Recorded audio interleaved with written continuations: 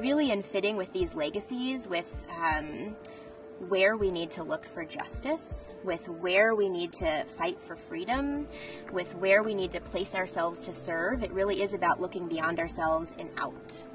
And so the ability to take these ideals of JFK's legacy and literally put them out of our body and out of the normal proscenium where we would normally see dance on a stage with wings or the sides of the stage and we watch it in one direction, but to ask the audience to turn their bodies, to crane their necks, and only to see sometimes partial view through very thick glass that might have a glare, just the tops of bodies over balconies, to ask them to have to look around their neighbors. It all started to come together as what we can actually do in the viewing of the performance in service both of JFK's legacy and what we need to continue to do to make sure that we continue to break down the walls that he also tried to break down.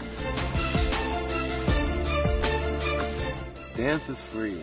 I guess it would be my only freedom, even though you get tired at times because I've been in a company and you get told, do it this way and you just look this way and look on 1 and dance on 9 and all of those things. But at the end of it, it's an opportunity to just release. And you really recognize that when you're away from it. And I've been blessed to have this as a part of my life.